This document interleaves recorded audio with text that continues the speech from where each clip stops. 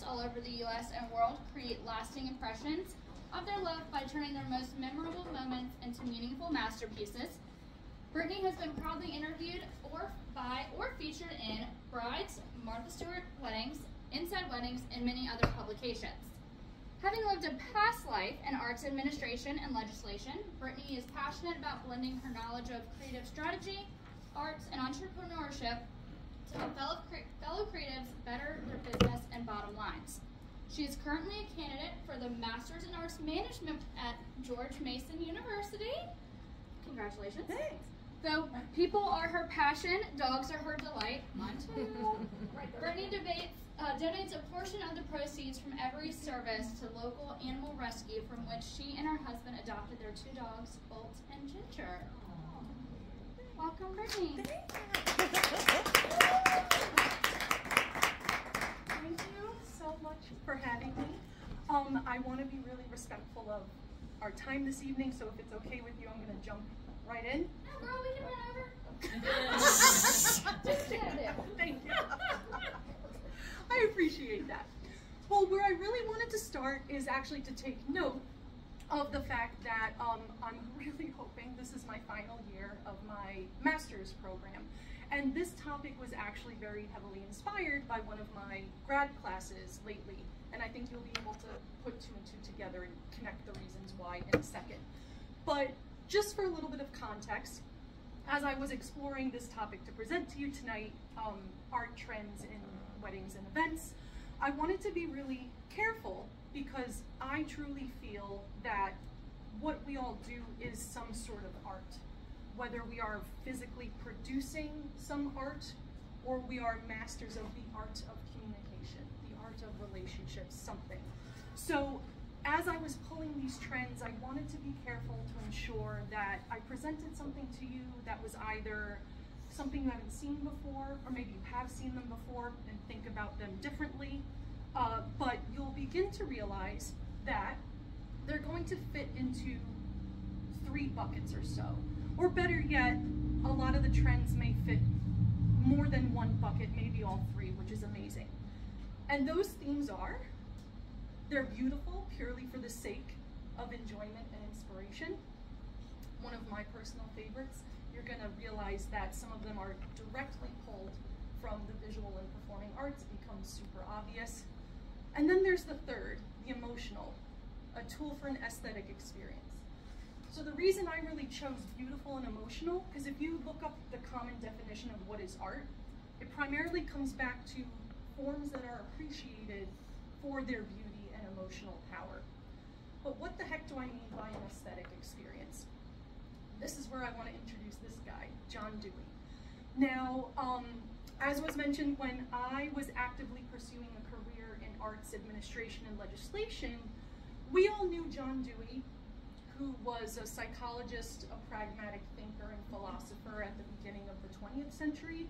We knew him for a lot of his theories on educational reform, but for us in arts administration, we really looked to him for his theories on engaging with art, or art as an experience. And thus I come to the aesthetic experience. So what exactly is that? Well, according to Dewey, an aesthetic experience, notice there's no A, it's not aesthetic, it's aesthetic, occurs when the interaction between the organism and the environment reaches a stage of fulfillment. What does that mean? So an organism, he means a living creature, which is essentially us, and its environment.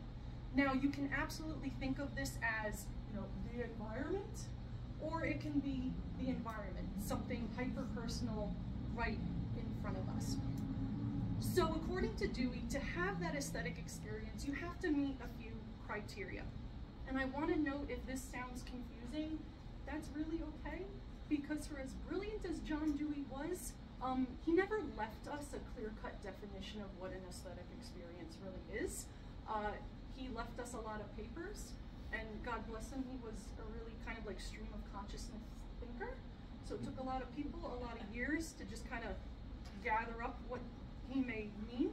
So if you're left a little confused by it, it is not on you. But I'm going to really try to simplify it, because for my right, creative brain, this is how I kind of wrap myself around the concept. But here are some of the criteria. You have to integrate your emotion and your intellectual. An aesthetic experience is not something immediate or visceral. It's not going to the museum, seeing something and being like, yeah, that's nice, and walking along. That's not what he's talking about. The aesthetic experience has to stand out from anything else that you may be experiencing that day. So one of the examples that I always come back to, and what I'm about to say is probably going to tick off a certain someone in this room right here, and I hope she'll give me permission to just get through what I'm about to say. Because I'm going to use music as an example. Oh dear. I love Taylor Swift. I think she's a genius. I think she is a Shakespeare of our time, especially in terms of her lyrics. But listening to her does not give me an aesthetic experience. Oh, I'm so sorry for you. I know. Because I think what I've identified is I graduated with a degree in dramatic literature. That's just where my heart is. I'm a very words person. So when I listen to her, I think her story arc is so brilliant that I like get wrapped up in the logic of how she uses her words in a song, that it's hard for me to get over that into the emotional side, if that makes sense. So it's a good reason, but that's why. Whereas in contrast, does everyone know who Hans Zimmer is? Yeah. Yes, okay, thank God. Just in case you don't know, very famous movie soundtrack composer up there with John Williams, did The Lion King, Gladiator, I think Pirates of the Caribbean, Interstellar. So he has a song called Honor, which is the theme song to a show called The Pacific, which is the sister show to Band of Brothers, if anyone has ever heard of those. So Band of Brothers handled what was happening in Europe during World War II, and the Pacific followed what was happening in the South Pacific. That song has no lyrics. It is simply a 2-minute melodic symphony. And I am a wreck every time I hear it, but for a good reason.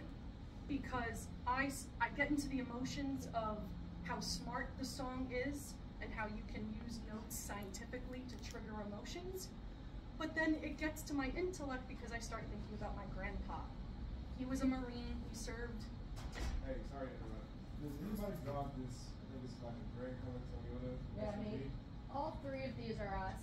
All three of these One of the talking attendants, they use your mirror and they just punch each other really quick. Sorry. No, I'm so sorry. No, you're good. Justin, I'm so sorry. That is not an aesthetic experience. That is a visceral. Very visceral.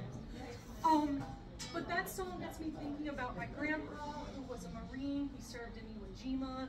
So I start thinking about that, and not to get too depressing, but he died before I was born, so I always start thinking about how I'll never get to talk to him about that experience. But you can see where I'm going with that. So all of us have had those experiences, whether it's a movie, a book, a great song, where you go through the intellectual, the emotional, but as Dewey said before, it leaves you with a sense of fulfillment. So even when, after that song, I'm a bawling wreck, I'm still glad I went through it. Does that make sense? Okay. Put that really simply. So the reason I bring all of this up before introducing these fun trends is I really believe that if you take all of us away, marriage or social gatherings are incredibly, what's the word I'm looking for? My brain is blanking. They're practical, right? Like, you don't need all of us to technically get married. You don't need all of us to gather and exchange business or exchange a reading. What we do is make the practical spectacular. And now, when I was exploring this topic, I kept thinking about how do we make what's so practical more spectacular to the point where we make it an aesthetic experience. Now, if you wanted to, this was just a quote directly from Dewey, how he mentions how someone who is burning a pile of wood, even though that's such a practical thing, can have an aesthetic experience by recognizing how beautiful that fire is. So I just love that quote. But returning to this, how do we as catering and wedding and industry professionals take it to the next level, making what we already do, which is these practical events spectacular, but giving our clients and couples an aesthetic experience. And in my personal opinion, art is one of, if not the best ways in order to help do that, which is where we are tonight. So, jumping right into some art-inspired trends in weddings and events. Let's have some fun. Starting off with fashion and attire. One of my favorites for the evening, Jean-Antoine Watteau. I am so sorry for all the old white guys tonight. like, just bear with me for a second. It makes sense. But you, what's up? Oh, you're good. Yeah. You're good. I like it so bad, it's good. Oh, I love it so much. Now, you may not know his name, but you absolutely know where I'm gonna go with this, because you've seen his work before, and then probably a different way. So he was a painter, French painter, 18th century, and even if you don't know his name, you've probably seen a lot of what he loves to paint. The aristocracy at play, these rural, fantastical picnic scenes, but in particular what the ladies are wearing. Really, clicker? Right now? No, come back. There we go. 18th century, the robe a la Française. Is anyone a Marie Antoinette fan of, or that whole century? This is exactly what her and her court were wearing. Now, we now call this decorative piece of the dress that train a Watteau pleat because he painted it so often. Now, what I'm loving this year is so many designers are incorporating that into especially bridal gowns. I had the pleasure of going to Bridal Fashion Week in New York in October to do some live sketching, and you can imagine, as an artist, this inspiration just hit me and I was so tickled. So this was a pardon the ugly photography. Some of mine is ugly because I was just trying to snap it really quickly, but you can see how Sarah Nori is taking that Watteau pleat train inspiration, and even just between the silk and the 3D appliques to lace, I'm obsessed. Here's probably the best example. I took it on Sala because that line is sitting right at the shoulder blades, which is so traditional of a Watteau pleat, whereas some of the other gowns, they're a little bit lower, but you can see the inspiration is still there. And I just loved pulling these two together of like the present looking back at the past. But lots of designers are jumping on that. Number two, the inspiration vintage forms. Now, not only is it so cool to think of fashion as an art, it's a walking art form, and looking to the past for our modern inspiration, but we have to give it up for the original trendsetter, Queen Victoria herself. Now, because also what I love, if you think about especially 16th, 17th, 18th century, we did not have photography and whatnot, so we're learning from the paintings, we're learning from the live painters who were there. But the reason I'm bringing her up is because a lot of designers this year are jumping on the Basque waist trend. And I love it. It's so feminine, but makes a statement. So here's an example from Nicole and Felicia. And then a show I went to in Santo, you can see how they're playing with the waist, with the skirt falling under the hemline, I guess you would say, the waistline, or over it. So same shape, but clearly two very different clients, two very different brides. So cool to see. Also, I love, we're clearly pulling from the visual arts and using a lot of handcrafted details in our gowns this year. So sculpture absolutely playing a huge role. But then of course what strikes my heart is the hand-painted details. Now I feel like I'm going to talk a lot about how the pendulum swings, right? I feel like these hand-painted details were really popular a few years ago, and then we kind of swung over to minimalism, but now I'm so happy that they're back. And it's just so cool from a design perspective, you know, for designers, you can just pull this and use it so many other places in your event design. This is a little hard to see, especially that one over there, but these are all hand-painted floral motifs. And I just need to give it up to this dress because not only is it a hand-painted element, but it's a Watteau pleat-inspired train. So I had to show it. And then I just love this of and moving away from just like the 3D applique, truly living sculptural elements. The gown and the veil clearly built for each other, and I was just obsessed. Yeah? Oh yeah, absolutely. One has been around for a bit, embroidery. Now, do I have this slide in here? No. Sorry guys, I had a slide in here giving up to Angelina Jolie, because remember when she got married to Brad Pitt, the doodles of her children? And I feel like she got a lot of hate for that at the time, whereas now that would be so on trend. Sorry I took that slide out. But also wanted to give it up for the fact that a lot of other cultures have been rocking embroidery for a long time. A lot of the trends I'm presenting are very like American or Western trends, but absolutely have to give it up to our South Asian couples. I pulled a traditional Spanish mantilla because they've been rocking this for a while, so just wanted to give them their due. And another favorite tonight, sorry, I feel like I'm gonna say that with everything, but just bear with me. Clearly pulling from the classics, especially paintings. The coloring is a little off with this picture. I apologize for the one I pulled, but we've all seen Botticelli's The Birth of Venus, right? But really cool how someone like Markarian is straight up saying our whole collection was inspired by The Birth of Venus. So I pulled these two in particular to point out how obvious that is. So I love this little midi dress, this squiggly kind of metallic pattern. It's a little bit hard to see, but there's waves down here. I think that's where the designer pulled it from. And then for the two-piece suit over on the end, those colors are clearly coming from this figure, if not even the patterns. So very obvious, but still fresh and new. So I'm obsessed. I'm gonna say that a lot too.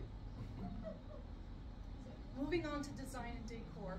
Now this next one is probably one of my favorites that I pulled for this evening, and I think you'll see why. The inspiration is the environment. Now what I mean by environment could be natural or architectural, because again, architecture is a visual art form, to create the trend what I've termed as a sense of place. This is mesh wiring. That's not, that's not lighting, that's not, what do you call it, what the projection? Hologram? Yeah, hologram, thank you, not hieroglyphics. Not hieroglyphics. Not hieroglyphics. That is all mesh wiring. Lightweight, that artists came in, cut, and crafted specifically to look like a Roman forum. That is cool in and of itself. Right. But the next part of this really blew my mind. Because not only did the designer have the vision to do this with mesh wiring, but the entire floor plan replicated the real floor plan of a Roman forum. Talk about an aesthetic. That gives me an aesthetic experience of you're already immersing your guests in really cool architecture, but they get to walk it. So that was just some text that I pulled from them describing what they did. I love that. Projection mapping is huge. Now, I went to Engage this past summer, the Paris one. So this was a photograph pulled from the final evening gala. And I loved this so much because projection mapping in and of itself is really cool, but they took it to the next level so that I had an aesthetic experience and I was crying. And I know that was silly to say because the gala was at the Chateau Vaux-le-Vicomte, but this projection mapping was 7 minutes telling the story of the chateau, projected onto the facade of the chateau. So from when, unfortunately, all the forests were cut down to make way for the property, its heyday before the revolution, how the building fell into disrepair post-revolution, to how it is today, they projected that whole living story as if it were stories in a book. So this photograph was that transitory moment as if you ripped a page from the book. So just telling the story of the space you're enjoying, wonderful. Whereas here's another example of the projection mapping at the same place where they projected onto a relatively bare ceiling real paintings, real classical artwork, but because it's digital, all those cherubs like came to life, started like flying, hence the reaction. So that was really cool. Moving away from the projection mapping to more physical building, Birch Event Design up in New York works at the Plaza Hotel a lot. And I just loved this because I'm sure they did their walkthrough and realized that vignette down the hallway had so much potential, but what the heck to do with it? So they just looked to the other room, the very famous stained glass ceiling above the Palm Court restaurant, and pulled all of these panels, because again, stained glass, its own form of visual art, and created this beautiful moment for guests to take photographs and enjoy. And all they had to do was look around them for inspiration. And here's an opportunity I have to shout out one of my friends. Now it's a little difficult for you guys, but I said, can you spot the inspiration? Because to me, this looks like your typical historic, lobby of a hotel or something, maybe New York, Chicago, or whatnot. But our friend Claudia went deeper and realized that these seemingly ordinary beams had these beautiful scalloped, hand-carved inlays. And she was like, well, why can't we use those and cut the entire invitation utilizing that scallop inlay? And I just love that. I don't know if I would think of that. So shout out to her, I love her.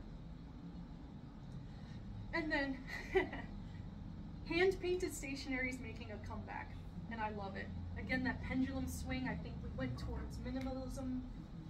Sorry, I can't speak tonight. Minimalism, digitally printed, but now the pendulum is swinging back to hand-painted and illustrated. So this is my wedding invitation from however many years ago. And I just love to shout out the team Appleberry Atelier. They're actually based in Ireland because I wanted our invitation to tell our story. So this is when my husband proposed to me. They created the painting. So the beginning of our marriage story, you open it up and that's where we actually got married. So guests got a taste of the beginning to the end. So I feel like that's back on trend now and it makes me thrilled. Using modern art as inspiration. Here's a wedding by Marcy Bloom, and I think we all recognize those gates, or those of us who are familiar a little bit, because those gates were a very popular installation in 2005 in Central Park. They were up for a few months, maybe a year if I remember, but she recreated them for her couple's wedding, which is cool in and of itself.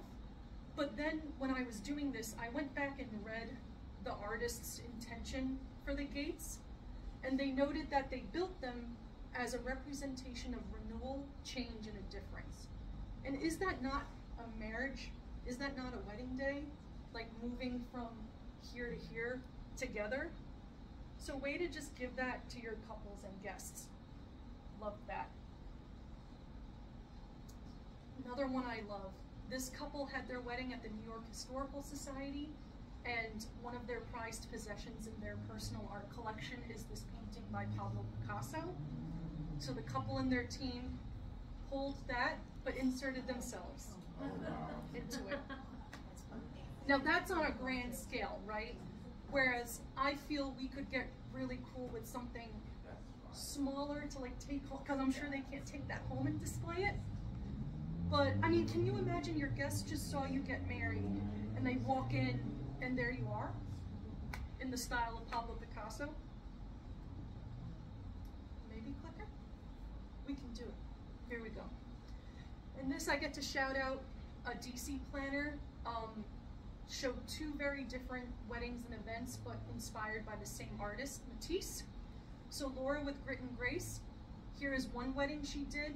Now, I'm not exactly sure which particular painting she pulled. I had to guess, but to me this looks like a pretty good guess in terms of the color palette. But again, inserting the couple and the portraits of their guests in the style of Matisse to create this statement bar.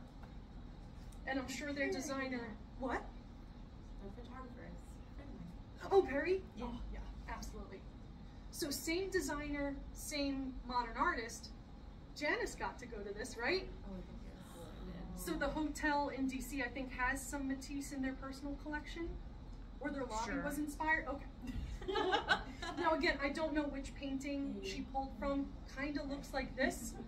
So not only are you having that visual experience of the color palette being pulled from the painting, but every guest had to abide by the color palette according to the table they were assigned. So Janice, were you blue? Sure was. Sure was. Talk about an aesthetic experience, right? Becoming a living work of art yourself. And then Emily Baird clearly pulling the fishes into the menu and everything. So one artist can give two very different events.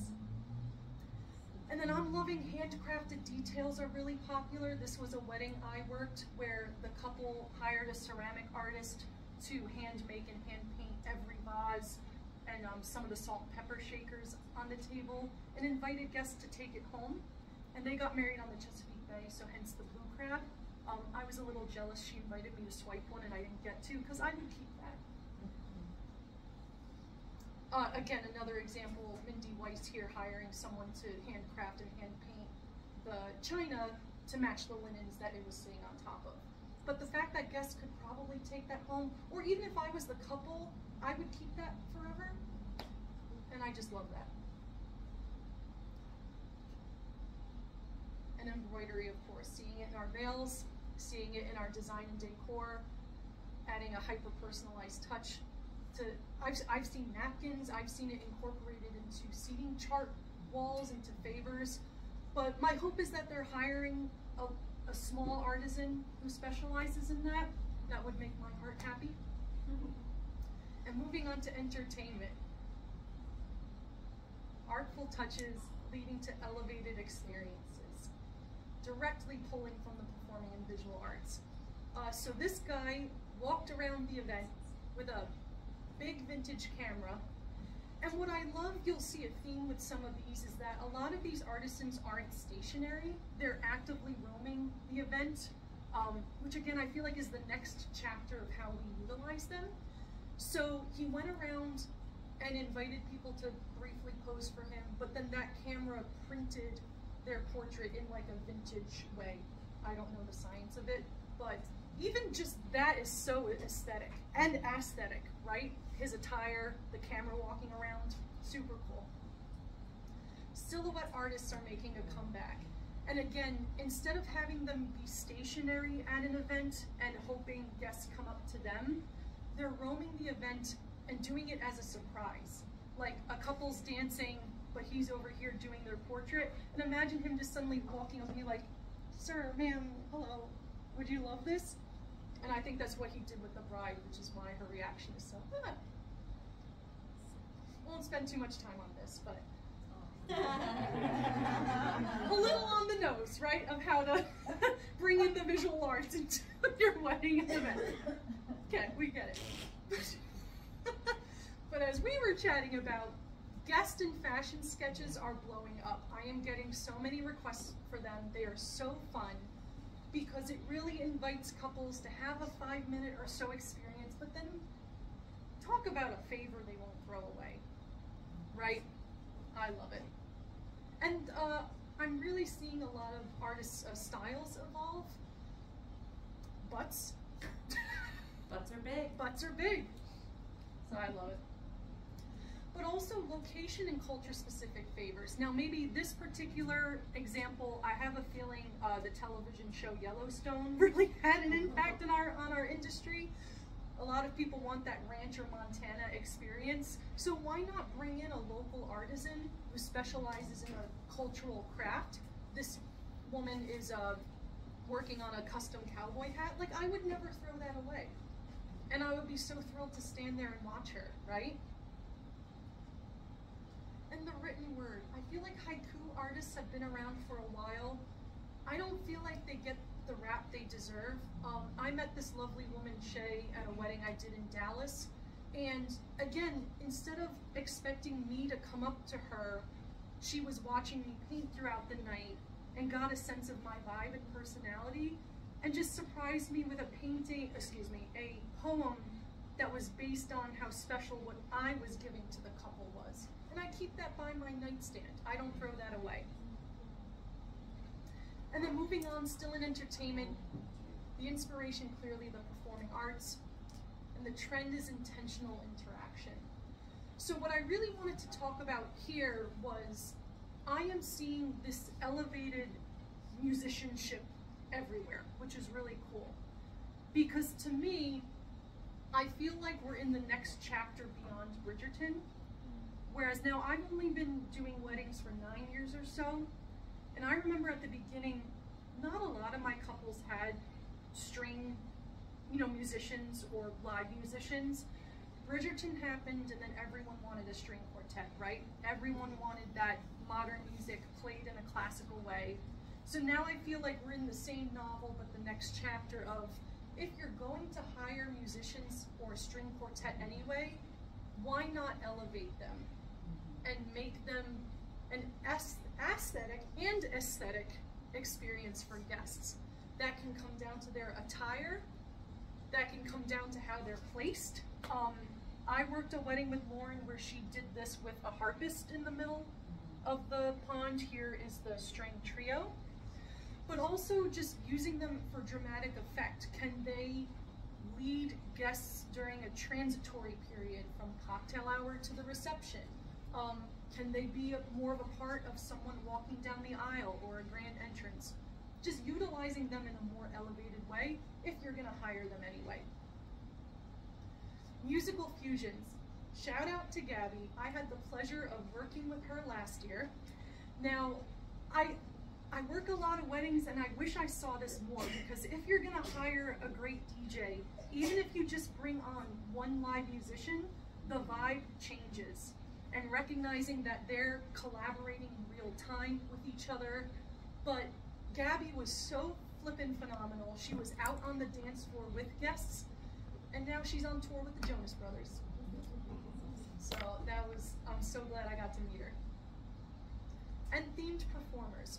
Now this to me is interesting because I feel like they've always been here, right? But at least from my perspective, if we had the Cirque du Soleil contortionist or the Marie Antoinette champagne skirt girl, it's cool, but sometimes they felt a little out of place, almost as if they were just that's cool, throw them in there.